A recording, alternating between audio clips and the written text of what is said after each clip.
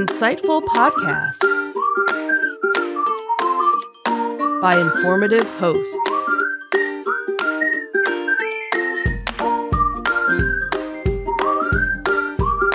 Insights into Things, a podcast network.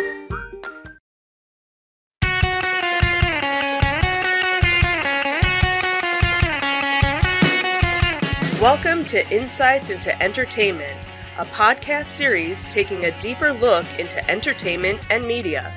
Your hosts, Joseph and Michelle Whalen, a husband and wife team of pop culture fanatics, are exploring all things from music and movies to television and fandom. Welcome to Insights in Entertainment. This is episode 53, Shrinking Kids, Growing Prices. I'm your host, Joseph Whalen, and my versatile and creative co-host, Michelle Whalen. It's always interesting to hear which adjectives you will be. Could you tell I'm running out of adjectives? Can you tell we need to play Mad Libs a little more?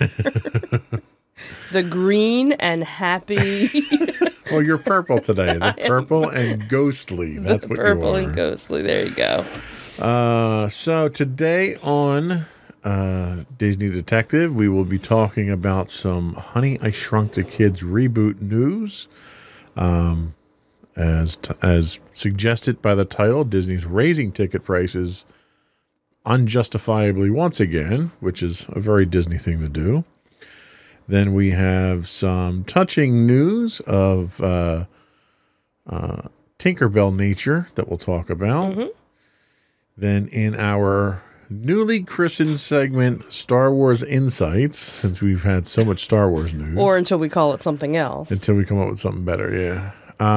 We have some flashbacks for Samuel L. Jackson and a major Darth Vader bombshell to talk about. And then in our entertainment news, we have some Stranger Things news to talk about. And we get our first look at Robert Pattinson as Batman. I have to say, not to spoil the segment or anything, but he's not bad looking as Batman. No, not at all. Not at all. Then we will finish up with a couple of off-the-wall, out in left field picks of the week, I think. Yep. Kind of outside of our normal comfort zone. Mm-hmm. So, shall we get started? Sure. All right.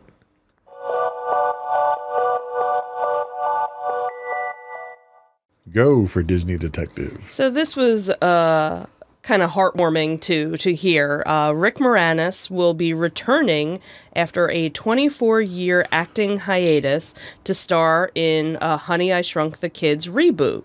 Rick Moranis, obviously, for those who are fans of the original, starred in the 1989 classic, Honey, I Shrunk the Kids. And then there was... Oh my God, it was that long ago? Yeah. Wow. And then in 92, there was the sequel, Honey, I Blew Up the Kids.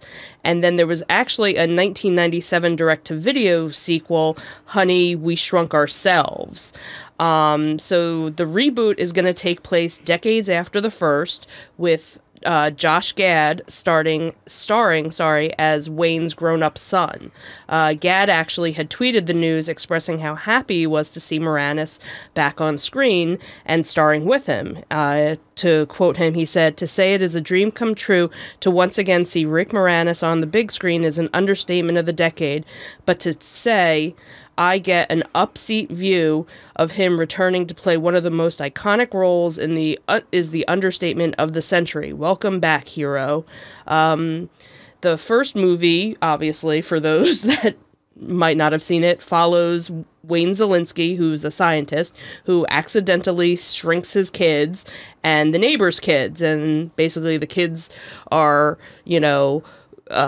going around their backyard, really, and trying to, find their way. That would be a cool area to do in Disney, They should really do a playground like that.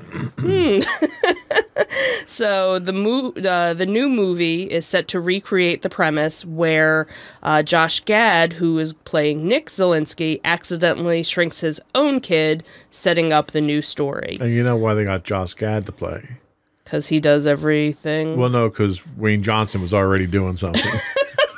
So it's either Wayne Johnson's and everything or Josh Gad's and everything. Is that what yeah, that would have been interesting to see him as, well, he's already doing the Jungle Cruise movie, so Yeah, he's, exactly, you know, so exactly. he can't do too many Disney movies. So this is actually the first on-screen role for Moranis in 24 years after he decided to take a step back following his wife Anne's tragic death. The actor lost his wife, who was a costume designer, back in February of 1991 to breast cancer, and they had 2 children. So he kind of slowly left public life to focus on being a single father, and just never, you know, he said he never really retired. It just kind of... Yeah, he'd make an appearance here and there. Yeah, and stuff, but for overall, no big you know, roles. he said, I took a break, which, you know, turned into a much longer break. But I'm interested in anything that I, you know, would find interesting, and I still get the occasional query about a film or a TV role as soon as one comes along that piques my interest.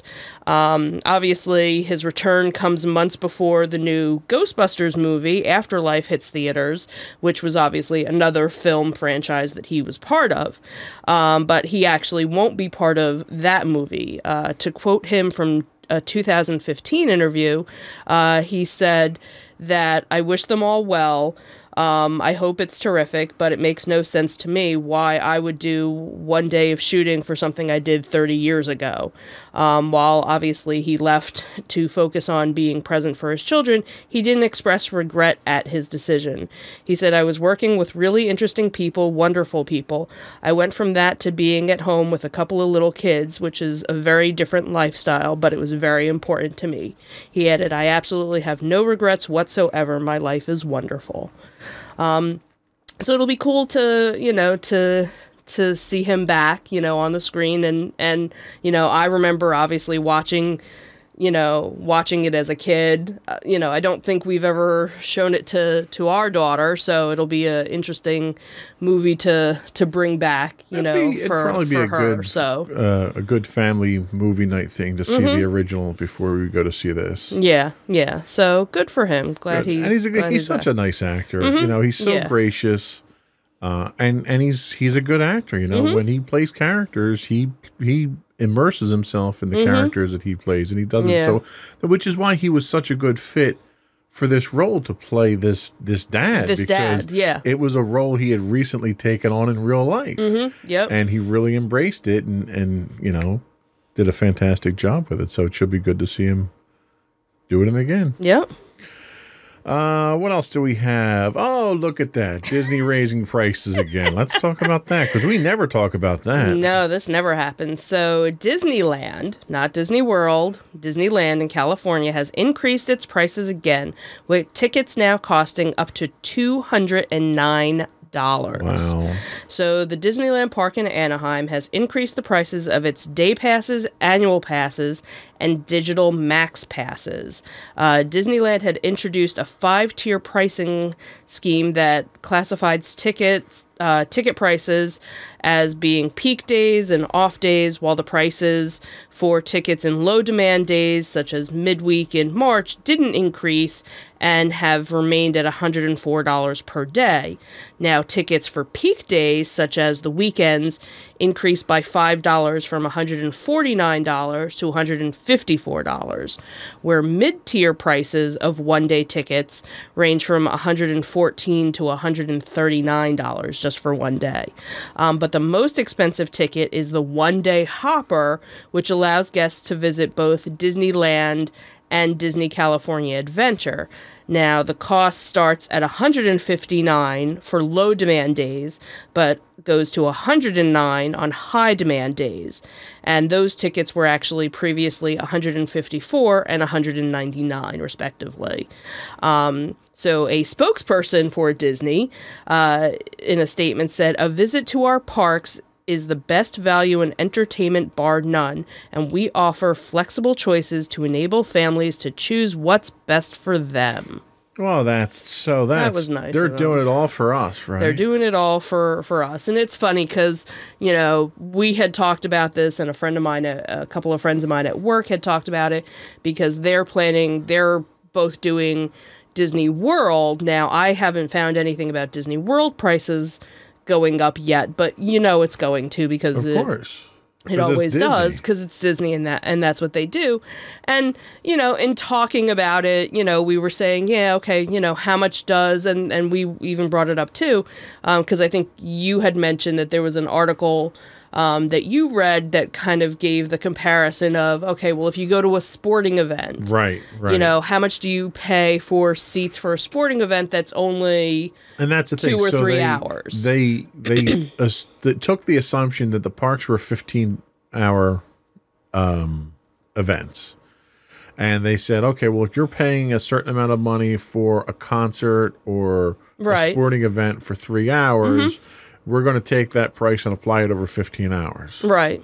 It's like, well, no, because it doesn't work that way, because it's a vacation, right? Right. But so. I could kind of, you know, I could kind of relate. And the other thing, too, is that with Disneyland isn't as much of a vacation destination as, say, Disney World is. If I go to Disneyland, and a third of the park is shut down for construction, and I absolutely. Hang on, and I go to a sporting event, and I go watch, you know, we're in the Philadelphia area, I go and watch the Eagles game. Half the Eagles game is not going to be shut down for construction. I can guarantee you that. Right. So I get a full dedicated 3 hours of them putting on a show for me, whether it's a sporting event, a musical concert, whatever it is. Right. I get their full undivided attention. And I can't say I get that from Disney, because Disney's constantly got services offline because they're doing construction. I definitely agree with if you have so many things shut down because of construction, there should be some sort of, you know, discounted ticket to that. Now, on the day-to-day basis, things happen. Stuff shuts down. I'll give you that. Right, because, you know, I, you know, back in the day worked in an amusement park, you know, in the amusement park industry, you know, growing up, and constantly we'd get that complaint, you know, at guest relations, well, such and such was shut down. I'm like, yeah, well, we had no control over that. And, you know, the ride was working first thing in the morning and it shut down. I agree. My point is that you're comparing apples to oranges here. The other problem that I have is that, okay, so let's say that Magic Kingdom's a 15-hour destination. How many of those hours am I standing in line? Well, and that was the thing that we brought up at work, was that, okay, so I'm there at the park for 15 hours, but how many hours am I waiting on a line? Hey, let's get on Peter Pan, because it's always a 90-minute wait. Right. So I'm waiting an hour and a half to get on one ride. Right. And then you're going to try to compare this to a sporting event or a concert where I get to my seat and I get to see the whole thing in one sitting. Right. It's you're way off base, number one, with that comparison. And number two, they come up with this excuse of, well, we charge more during peak hours so that we can regulate the people in the park, when they don't regulate the people in the park. Right. And that was the other thing is, okay, so you're raising your price. Okay, so some people might decide not to go because you raised your price, but the other people are still going to go. Like when we were down in Disney World for Christmas, that was their peak season. Tickets were $149 for one day. We knew we were only doing one day. And at first, I didn't want to do the park because I didn't want to spend $149 for the day. And then you were like, how could we be down in Disney and it's Galaxy's Edge and it's Christmas and ho ho ho, and what did we do? We spent that much for what? But see, the thing is, if you're going to use that as the logic, then park capacity can't be the same as it is any other time. Right, because if you're charging twice the amount of money to get into the park, then you need to let half the number of people in the park. Right, Instead, what they do is they charge twice the amount, but they allow the same number of people to come into the park, and it ruins the entire experience for everybody who's in the park. Right, and that's where, and we had that same kind of issue with New York Comic Con. They obviously oversold by so many, hey, thanks, They obviously oversold, the amount of tickets, and they didn't have to. They could have said, we sell so many thousands of tickets per day, and that's it. Now, the thing with Disney and their park tickets is, a lot of times you don't, unless you, like when we bought our ticket, because we were just going for the one day, we had to specify what day we were buying our ticket for. Right. But if you have an annual pass, if you don't have a blackout date, you can go whatever day you want. If you buy a multi-day ticket, Disney's going to know over a certain amount of time how many people are going to go, but they're not going to know the exact, number. Now, granted, you could not sell day passes, for that day, but, for them to say, oh, we can only let so many people in per day. But if you already bought your ticket and you already, have an annual pass, then how do you, see, and I can understand the logic. I can understand that logic to a certain extent for safety reasons. Right. But when you're going to say, and you're going to claim that you're charging more money to deter people from coming, and you still let the same number of people in the park, then you're not deterring.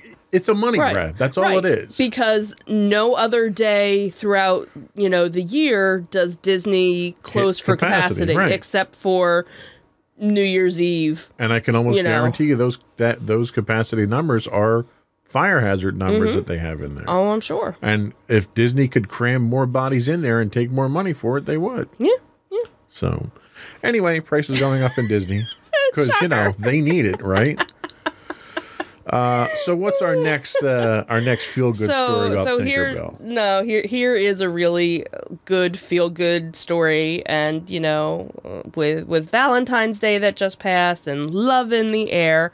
So Margaret Kerry, who was the model for Tinkerbell, and is a Disney fan favorite, got married on Valentine's Day to a long-lost love. So she actually was the reference model for Tinkerbell in 1953's Peter Pan, and she recently reunited with a lost love, and they actually, at the time when this article came out, they were actually planning on getting married in the spring, but they actually got married on Friday on Valentine's Day. So for Peter Pan, Kerry was filmed by special effects crews performing different scenes with oversized props to kind of get an idea of how to draw Tinkerbell and everything. Right, so she actually, she didn't just sit there and look pretty. She actually did a lot of physical work to bring Tinkerbell, to life. She ended up, working, doing some films later on with Mickey Rooney and Eddie Cantor. She had roles in The Little Rascals and The Andy Griffin Show. Well, back in the 1940s, she and Robert had met. Hey! Yay, cheers. Had met when he was a student in Southern California, at the University of Southern California. So they dated, but unfortunately he ended up accepting a job in Northern California, and she stayed behind in Southern California to work on an ABC sitcom. So they kind of lost touch. She ended up marrying a television director in 1951, and they were together for 37 years. Then after her first husband passed away, she remarried again, and they were together for 12 years. And, she's been single since then. Well, last year, Robert was in Amsterdam with friends and noticed a store that was called Tinkerbell's Toys. And he commented to his friends that he had been in love with Tinkerbell all his life. And he said, I'd never forgotten her. Well, mutual friends kind of, looked her up online and found her website and, basically, tried to get the two of them together. And, it seemed she still had a piece of jewelry that he had given her 70 years ago when they were dating. And she said, that, she never forgot him. And they made several phone calls, and finally they got their schedules together and they met. And she said, as soon as we looked at each other, it's like, love at second sight. It's like a Disney story or a Hallmark movie. He is 94. She is 90. They got married on Valentine's Day, and she's been living out in California all these years, but traveling to different conventions and different Disney things. Well, he lives in Sarasota, Florida, and he just bought a brand new house for the two of them, and she's making her way out to Sarasota to live with her new husband. So, that's a cute story. Yeah. That's nice. Yeah, it was all over Facebook, this weekend. Various people, because they had some sort of Disney legend event, and that's when she got married. Then, and they threw a little party, and had pictures of the two of them. It's never too late to find true love. Yep. So very happy for them. Well, nice. All right. That's all for our Disney news? That's it for Disney news. So let's come back with Star Wars Insights. I need to come up with a transition for Star Wars Insights. You do. All right, here we go. Okay.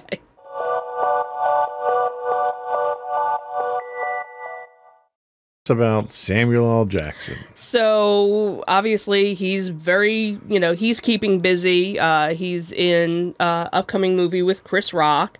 But fans actually found some video on Reddit that captured the moment when the Jedi Master asked George Lucas for a purple lightsaber, and people are absolutely like going gaga over this because it's just like so cute and so simple, but yet let's take a look at it. All right, take a look at it.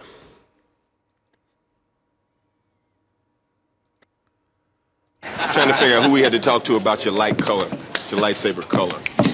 Oh, well, good guys are green and blue, bad guys are red. That's just the way it works. There's no purple lights? You might get purple. Trying to figure out who we had to talk. So if you couldn't hear it, he said, Samuel L. Jackson said, who do we got to talk to about lightsaber? And, George says, the good guys get green and blue and the bad guys are red. That's just the way it works. And he kind of like, so no purple?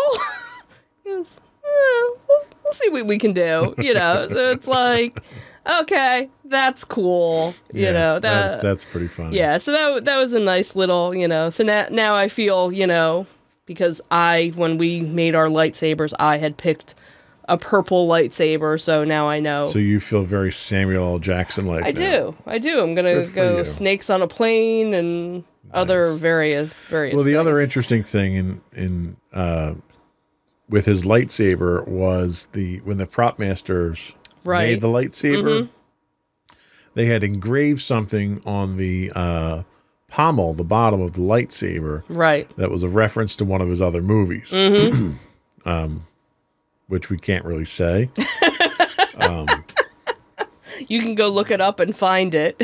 But it was Pulp Fiction, a Pulp Fiction reference. Right. And if it's Pulp Fiction, we definitely can't talk about it. But it was kind of funny. All the stories sort of came out around the time that I think it was Attack of the Clones came out, because he didn't wield a lightsaber in Phantom Menace. He didn't get his lightsaber until get to use his lightsaber until Attack of the Clones. So all the stories sort of emerged around that time. Right. It was just neat the flavor that he gave to the set. Everyone talked about that. The intensity that he always brought to the set. So everyone sort of paid tribute to him, like, paid homage to him on the set. Right. So that was always nice. Yeah, so that was a cute little clip that surfaced, So what is our Darth Vader bombshell? So obviously there's no new Star Wars movie coming out for a while. So, everybody's kind of looking for new things. Some people aren't, obviously. Well, there's a new comic book series from writer Greg Park and artist Raphael Inso. I always screw up last name. So, and it basically follows Darth Vader immediately after the events of The Empire Strikes Back, and showing how he had coped with Luke's refusal to join the dark side. Hey, spoiler, not very well, as it turns out. So he embarks on a mission of revenge to track down basically everybody who hid the boy from him, and everybody who made him weak, and basically destroy them. So Darth Vader probably didn't expect to come face to face with an unexpected ghost from his past life as Anakin Skywalker. But it's just what happens at the end of the first issue of Star Wars Darth Vader. The series teams Darth Vader with a talkative data droid Z67, and Vader's revenge mission takes him to Tatooine, revisiting his hometown. And he starts having flashbacks of the time that he spent with Amidala, Padme Amidala. So one crucial flashback comes from Revenge of the Sith when Padme rejects him on Mustafar, and it echoes what he just experienced again with Luke on Cloud City, and we see him imagining her in a place of Luke falling down the shaft. But there's no one on Tatooine to punish because he basically already got rid of them. But Z67 discovers a security system and shows traces of where Luke had been taken after Padme's death. However, the droid discovers that the recordings for after her death are missing. But that tells us something, that someone wanted to hide something. Perhaps she did return, or perhaps someone else came after her death. Z67 adds, before finding a transmitter to track down who the security device is reporting to. And that takes Darth Vader to another area, and after his killing his way through everything, he comes face to face with Padme Amidala. Dun, dun, dun. What? So, is she dead? Is she not? We saw her funeral and her death after, you know, she gave birth to the twins. But, you know, basically, you know, the cover of the issue shows, you know, that that Padme plays a significant role, or is it someone that looks like her? Could it be her handmaiden who was a decoy when the whole thing was going back and forth in the original trilogies, or the prequels, I'm sorry. So the story kind of goes to say, you know, there hasn't been confirmation if it is Padme. Did she, you know, fake her own death, or was it really the handmaiden, or is Vader just hallucinating, going crazy? He's a crazy man. He's a crazy old man, and, you know, seeing his wife. So, you know, it's something, obviously, as the story goes on, there'll be more about it, but kind of a interesting little twist to, well, and you know, everything. Given what they've done with some of the other things, you know, bringing back Darth Maul, giving him spider legs, and bringing back Palpatine now. Everyone's coming back to life. Everybody Apparently, comes you can't die in Star Wars anymore. You don't really die. So it would not surprise me that she's alive, and you know, the funeral that you see in Revenge of the Sith very well could have been her A decoy. Right. Yeah. So, which makes you think, was Anakin actually with the decoy, or was he with Padme? It gets really complicated. When you get to that Who's point. Darth Vader? Because you don't, you know, you never know who's under, you know, everything. Exactly. Maybe Anakin really died, and this was one of Palpatine's. Yeah, because, you know, he was played by things. someone completely different in Return of the Jedi than he was in Revenge of the Sith. So, look nothing like him. Right.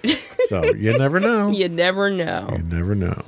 So, that's it for Star Wars Insights. Mm-hmm. We will come back with our entertainment news of the week.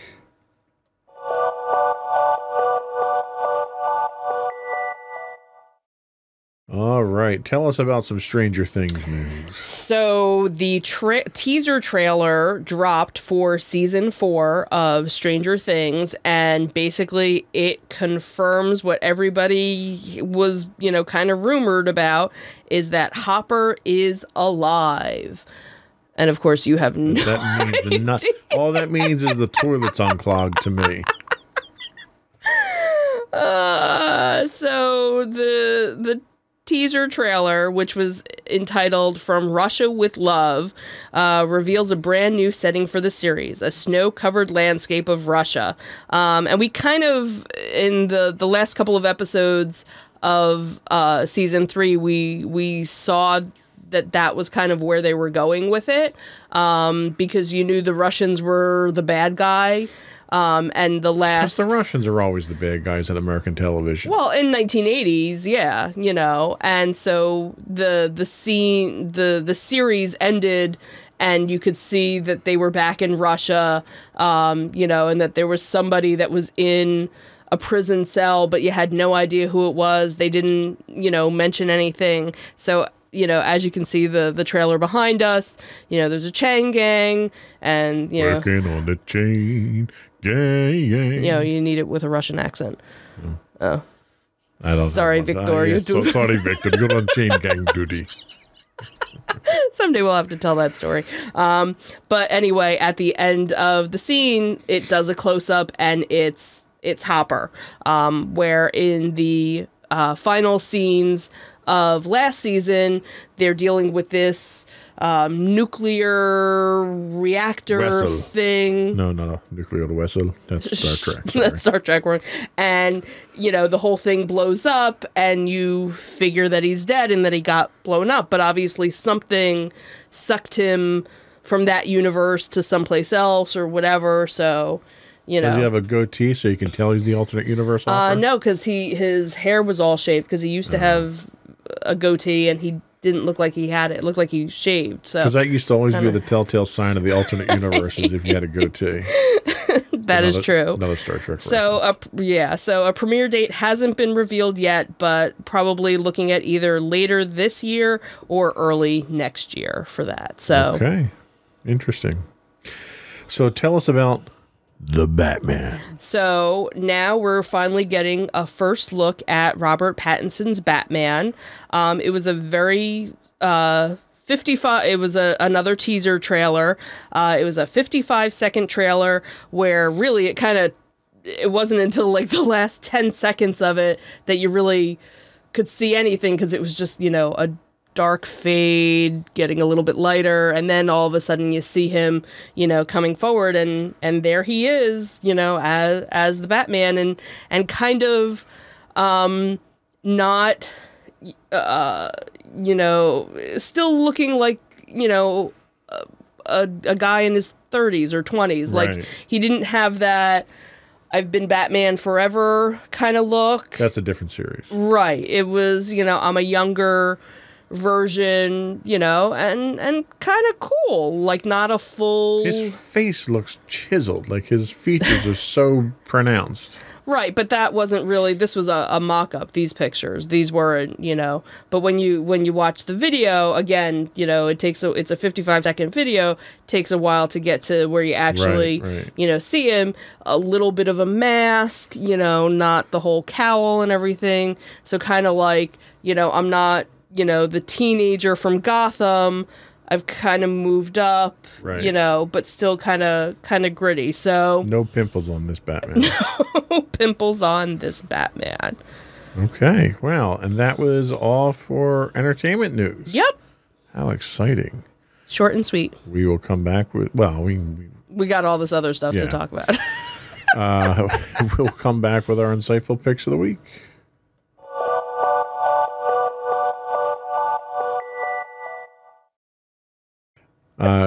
Yeah, go for your pick of the week. So my pick of the week was, we had a pre-Valentine's Day date because it's really crowded to go out on Valentine's Day. Oh, and it was a Friday night. So we picked an activity that I figured I would do as my insightful pick, which is something that this was your first official time doing, and this was my third time doing, and that is axe throwing. Nothing says loving like axe throwing. And you didn't bring Constance with you either. No, I left her downstairs. Oh, man, I should have brought her upstairs. Yeah, that was really kind of funny, too, because I brought my little stuffed stuffed character of Constance, who is the bride from the Haunted Mansion who walks around with an axe. So that was kind of... Which she's used to kill all of her husbands. Right. That's kind of the important part of that moral of the story. Right. So tell us about axe throwing. So axe throwing is a craze that's kind of picked up.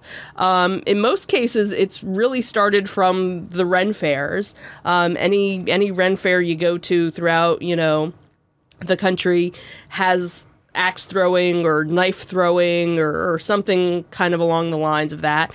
And over the last couple of years, it's kind of grown as a activity for, get-togethers for friends, team building with work. They actually have an axe throwing league, lot different than a bowling league. There's usually alcohol included, which that kind of scares me that people would go and throw axes. Within our area, there's actually 2 companies that are around. One of them, who we went to on Wednesday, is Primitive Axe.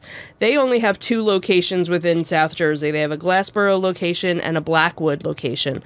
But the other company is Bury the Hatchet, and they actually have 17 locations nationwide, mostly on the East Coast. They have a couple in New York. They have a bunch in North Jersey, Central Jersey, South Jersey. They even have a location in Florida and Kansas. So it's kind of spread all out, and I'm sure there's other companies out there. These just happen to be, the 2 that I've used, before. Throw a lot of axes then? I have. It's a good stress reliever, and actually it is a cardio workout. Even though the axe itself isn't very heavy, the constant throwing, going and picking it up and everything, you do get a little workout. We were both a little sore. Yes, I'm sure Lizzie Borden would definitely attest to how much exercise you get. Oh from my axes. God, that would be awesome to do one with Lizzie Borden. And she's like, you can get your picture taken with Lizzie Borden. Like Lizzie's axe throwing. Lizzie's axe throwing. That's awesome. I'd love it. Roughly, it costs about, both tend to range from the $40 for 2 hours. Unfortunately, the more people you have that go and play, the price is still the same.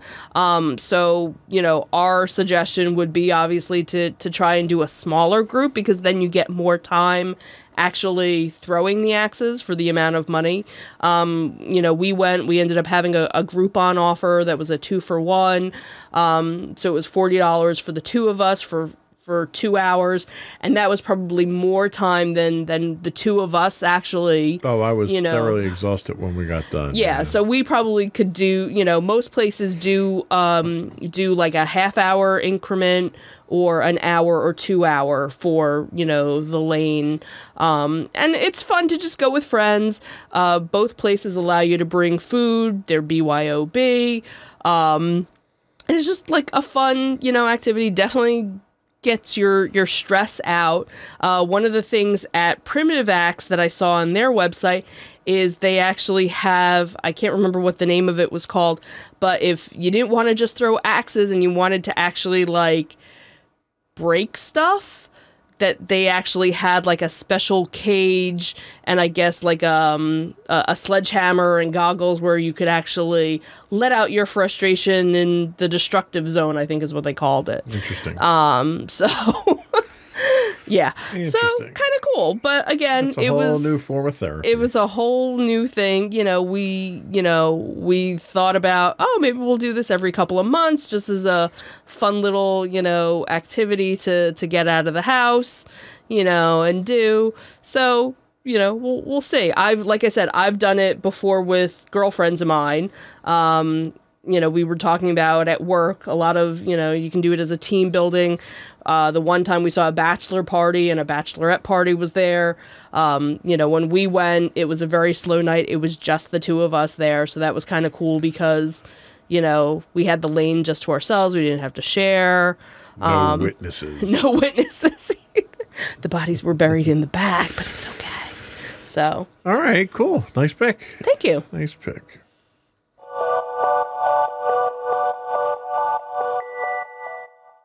So my pick this week is actually a merchant that I have recently done business with and was very pleased with. It is Darman's Props from his Etsy shop. Darman's Props is a merchant shop on Etsy specializing in screen-accurate leatherwork. Based in Jacksonville, Florida, they've been selling on Etsy since 2016. With over 3,000 sales yielding over 1,000 reviews, they currently hold a 5-star rating from their customers.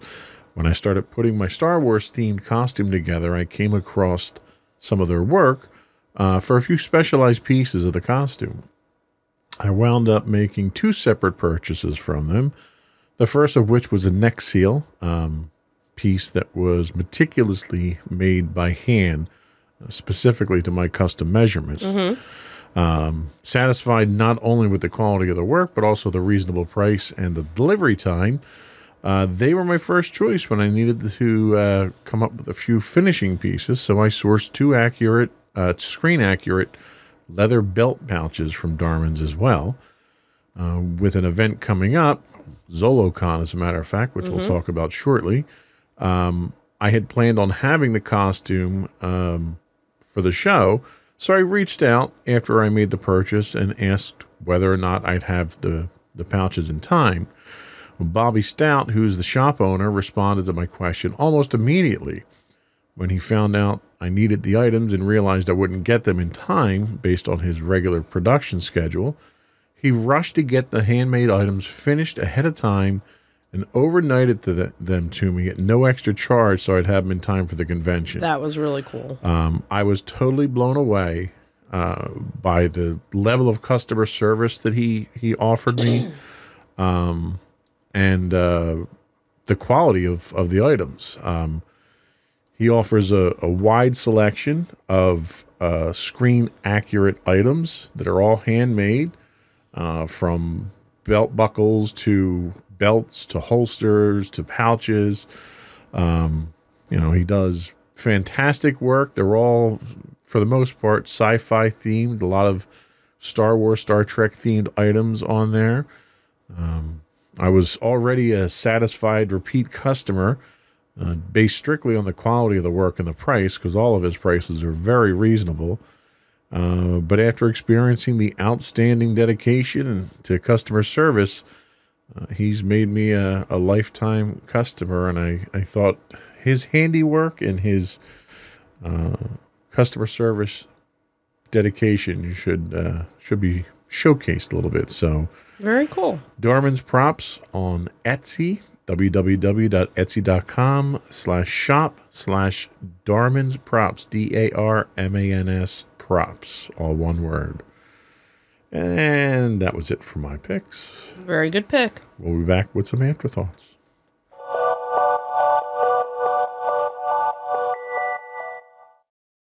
So, recap of Zolocon. I'm going to miss that we won't be talking about that until next February. Yeah. So, you want to just cut to the video? Sure, let's watch the video and then we can... Let me see. Oh, wait. It's pulling up on the wrong screen. Hang on. Wrong Funky screen. music. Wait, let's go here. And then I can move over here. do that, And then I can do do this. And a little bit of that. And a little bit of magic. And then we can do a little rewind. And now we can do it.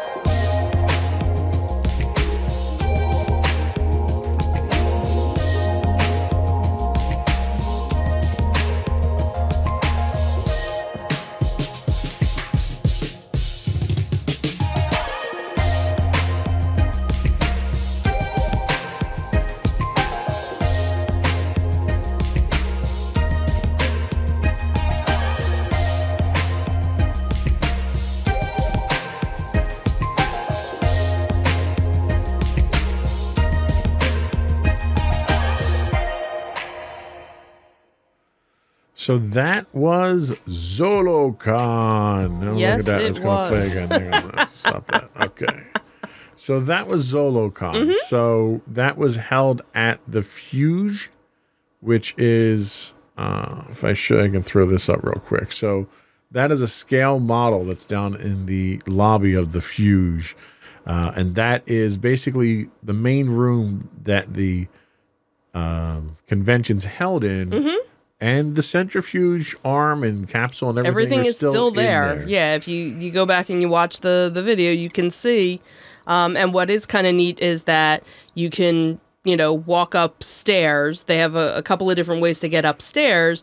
And one of them, when you walk, you can actually, and that's one of the pictures that you saw, was inside the capsule. You can actually look and see, the inside of it and not a whole lot of room, and then, so here it is. So here's where you can, see there's a little seat that, the astronaut or flight, the flight test dummy right, had to sit in. And then what's kind of neat is you go, into the room and it's the control panels. It's all the, original control panels are still there, and so that's kind of one of the aspects that's just kind of cool, because you don't expect, oh, I'm gonna go to a toy show and see all of this history that's there. And the other thing that's really neat is, as you're walking around, there's pieces from the test facility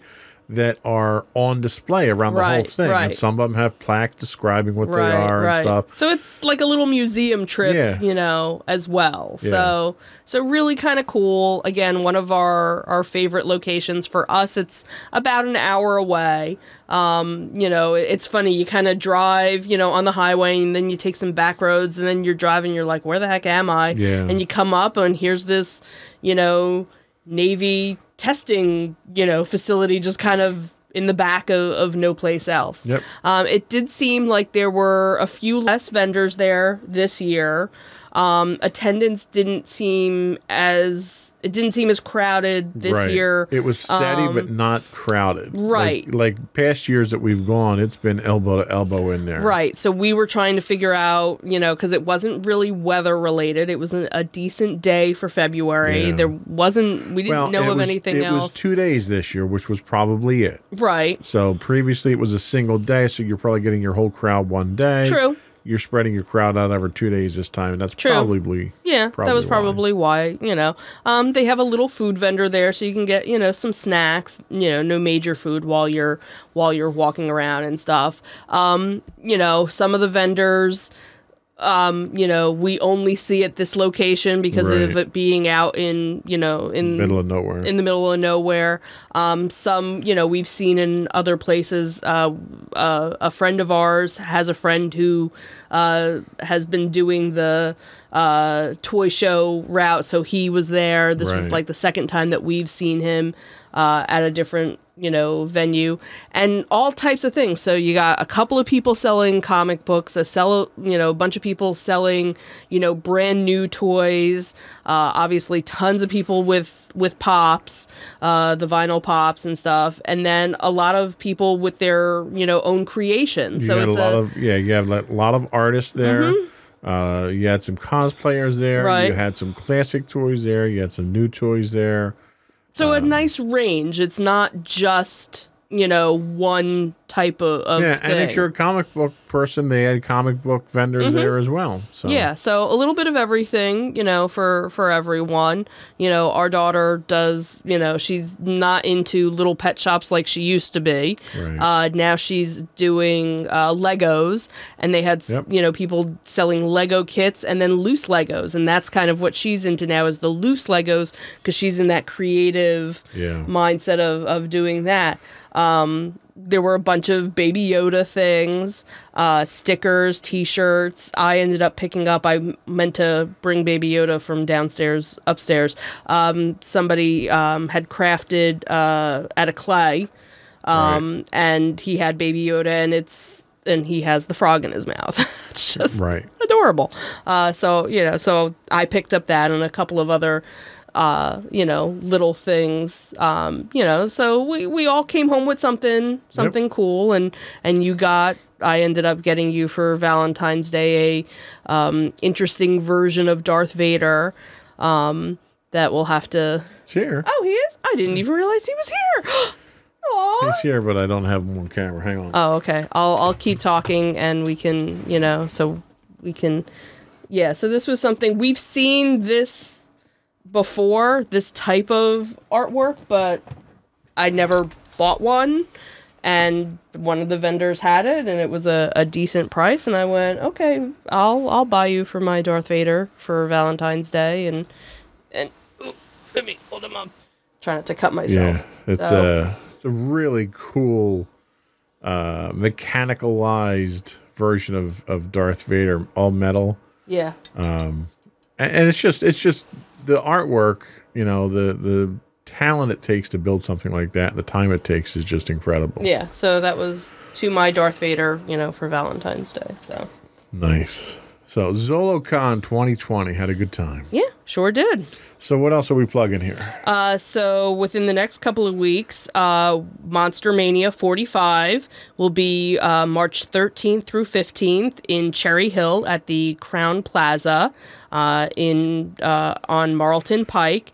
That's one that we go to, every couple of years we go. They do it in the Cherry Hill area, usually in March and then again in August. Yeah.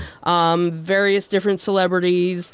If you go to monstermania.net, it'll tell you, all about it with the different prices and everything. And one thing that we forgot to mention, the end of March is one of the locations in Delaware that we like to hit, that they do a toy show on Saturday. A train show on Saturday and a toy show on Sunday. And that's the Delaware Train Show will be on Saturday, March 28th from 9 to 2 at the Neurshrine Center on DuPont Highway in Newcastle. Admission is $5. And then on Sunday is the April Fool's comic toy show, and that one is also $5. Children under 12 are free. $10 for early buyers with an 8 a.m. admission, and then $5 if you come after the fact. So that's one that we like to hit as well. More so kind of flea market-y, I guess. You don't really find that many new toys. It's usually old, used toys in most cases, but usually a decent variety. And there have been times when we've gone and, we haven't really gotten anything, but it's not too far for us. It's maybe about a half an hour. There's also a farmer's market up the road that sometimes will... But the dealers at the toy show are always willing to deal too, so you can always get a good price. Yeah, you can always bargain, and some of the people, and usually with them, it's usually the same vendors throughout the, it's the same guys. So, again, good deals to be had. So then after March is done, then we move into April, and then we have the Great Philadelphia Comic Con in the at the Greater Philadelphia Expo Center in Oaks. Then the Darksome Arts and Craft, which will be in Philadelphia on April 19th. Then we got June with Pop Mania Con 1, which is the sister to Monster Mania. Right. That'll be pop culture-y, not just horror stuff. And then obviously Keystone Comic Con will be the end of August. And then rounding out the end of September, we got RetroCon 2020. All right, that's a lot of conventions coming up, and I'm sure somewhere in there is Wizard World that we probably won't be going to again. Right, but we probably should at least we'll plug it. We'll plug it just because. We'll see what the prices are. See if they price themselves out again. Probably. Yeah. I know. But hey, if you go to Disney, it's probably only like $50 more or $20 more for Disney. So See, there you go. That's where Disney. That's Never true. mind. Yeah. I'll be quiet. So I think that's all we have for today. I think that is it. I think we are done. Our contact info. Oh, that too. Yeah. Just in case you wanted to contact us. So you can email us at comments@insightsintothings.com. Or on Twitter at insights_things. Our videos are available on youtube.com/insightsintothings. On the web at www.insightsintothings.com. The audio version of our podcast are available at podcast.insightsintoentertainment.com. And on Facebook, we are facebook.com/insightsintothingspodcast. Oh, and one afterthought here, one programming note.